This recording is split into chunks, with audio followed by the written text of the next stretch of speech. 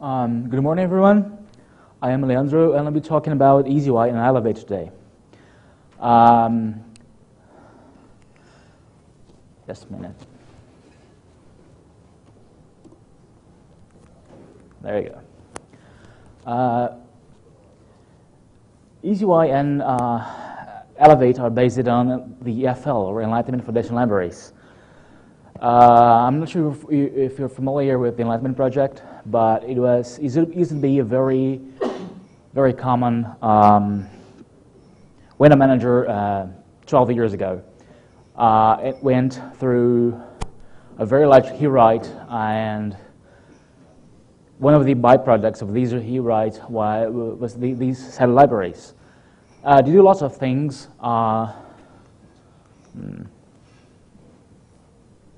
This doesn't work. Oh, there you go. Lots of things, including Canvas library called EVAS, Edge, which is layout library, eCore, we have a main loop and utilities, INA, which is our data structure libraries, and other libraries as well. So we have lots of libraries that are quite difficult to use because it's very large amount of libraries, but they offer a lot of things.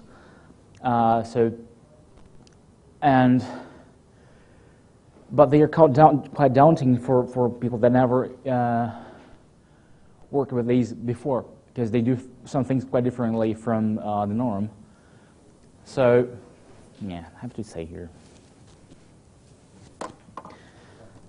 So, okay, so EasyUI. EasyUI came to help diminish that letter soup and make things easier. So,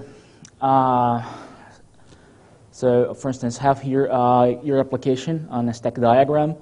You see there is how things fit together. So have your application, have elementary, which is our widget set, have Edge, which is our layout library, Emotion, which is a media playback library, EIO, which offers synchronous I/O, EDBus, which is a dbus interface, eCore, Embryo, which is a programming language used together with Edge, have EAT, which is data serialization and deserialization library, have EVAS, which is Canvas, and of course have INA, which is data structure library.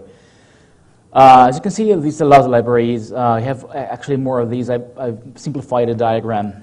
So for new developers, this is quite difficult to work with. So we decided to create something that would make the stack smaller and easier to use, because these libraries are actually separate libraries, and they had to expose some internal state and things like that, because they should have we need to talk with each other. This isn't much the case these days because they now share the same build system, but APIs remain because, well, you don't want to break APIs. So we wanted to create something different, so create a EasyUI, which is a framework that sits on top of elementary and abstracts the whole stack. So your application now look like this, your stack will look like this, which is a lot easier to grasp. But another thing that's very important is C is a very nice language. I like C. It's actually one of my favorite languages, but it's not very expressive. Especially if you're trying to work with some applications that depends on parsing a lot of data or things like that. And so I chose JavaScript. We were using V8, which offers very good performance and is very easy to work with at the C++ level. So now you have a stack that's like this. It's a pretty small stack. Of course, blocks are expand to other things, but the application developer doesn't need to see everything else. So how does it work? It basically divides the application into two things. So have a data and a behavior. In other words, have a model and controller.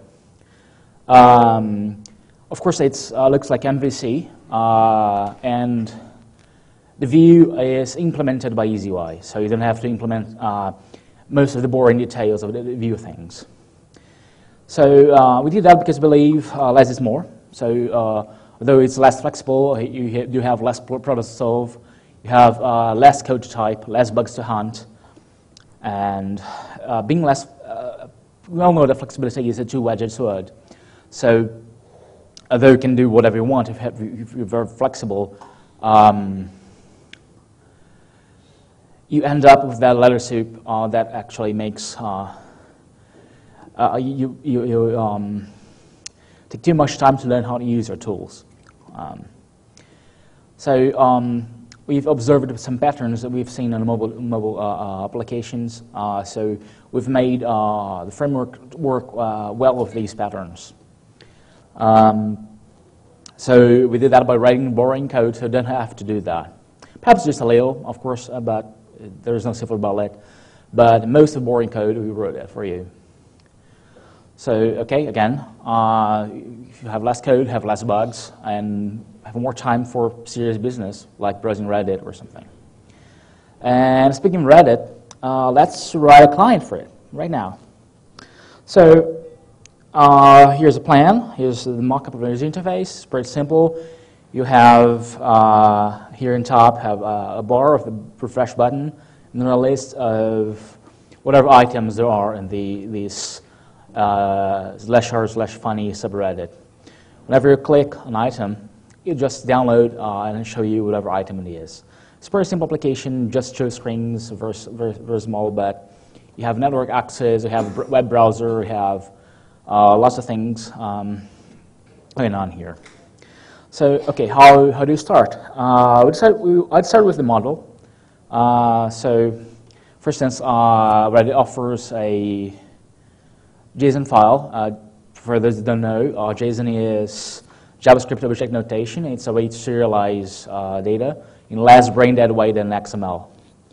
So you fiddle with it, find its structure, and then write the model. The model is this thing here. It's pretty small. So you have the init function. It's pretty much like Python's init method. It's basically a class initialization method. So I create a items list and then call the refresh method. The refresh method is basically just a call to ajax.get. It's a model we wrote that works with HTTP requests and does a lot of things, including caching and throttling and a bunch of other things. And what this call is actually doing is requesting that document we saw earlier on the command line. And whenever that happens, whenever a response is received, we just call this callback here and parse the JSON and notify the controllers. That's pretty much about it. And now, of course, have these other two functions that return the size of the amount of items we have and return the indexed item in our model. And that's it for the model. It's very simple, very small. So another controller, as you saw earlier, it's a list. So we derive from list controller. We use that model we wrote 5 minutes ago and write a item and index function. This accesses the model, obtains the item, and returns an object that says, okay, the text for this item is the title for that item. The index item in the model. This title thing came from JSON. It's been parsed by JSON module. So whenever you select an item, this thing is called select item and index. What we basically do is we obtain the item itself, and then we push on top of your screen a web browser with that item's URL. Of course, you'd have a refresh button. You just say that in the navigation bar, have the refresh button on the right. And whenever you click that item, you just refresh the model. And that's it for the controller. Now I just write 200 pages of XML, because everybody loves XML. Just kidding. So basically, your application is like this. Okay. You import the user libraries, the things you wrote 5 minutes ago, and then you just start the application. So it should just work. So You don't need to call now, okay? Please wait, because there's more. If you remember this, this is not a whole picture. EasyUI is written in JavaScript, and we need a way to talk with the Enlightenment Foundation Libraries. So we have Elevate, which you'll get if you call in the next 15 minutes.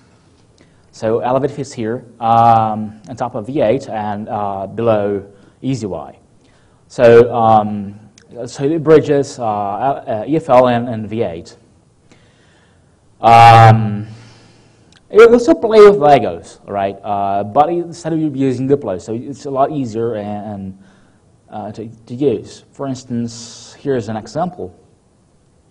Let's create a Hello World screen window.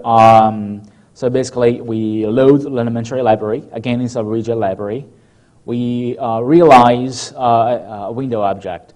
The elementary library, we made it in a way that's always declarative. So objects are not created on screen unless we realize them. So we declare all the parameters, the title, width, height, and things like that. And of course, the elements themselves. So first one have background, which is just a background element. In this case, a red background. And a label with a text pants on. So you have also EIO, which offers synchronous I/O. It's not everything's not everything's there. Right now, we only support file listing, so it looks like this. So you basically list files, beginning with files in our home directory, and for each batch of files,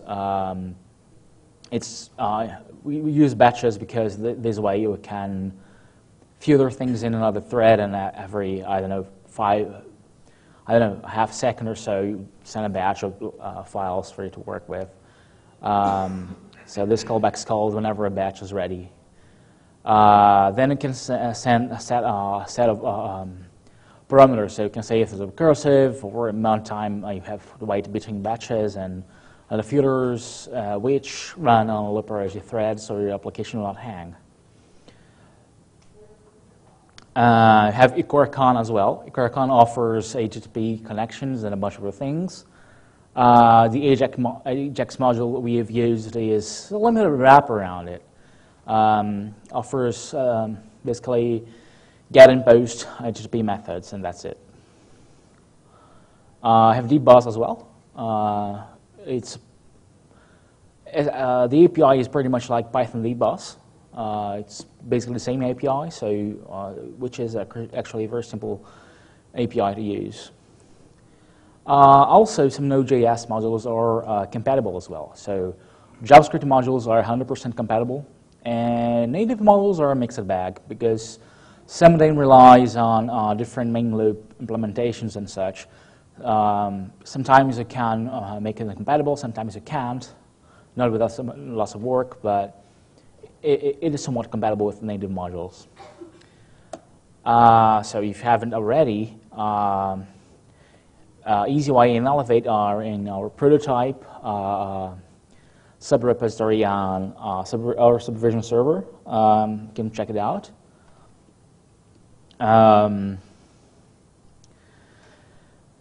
And, well, that's all. I actually wanted to give a demo, but for some reason, I couldn't get it running on this new machine here. I didn't have time to do that. So things are not working properly, so it's not demo ready. So, okay. Anyone have any questions or anything?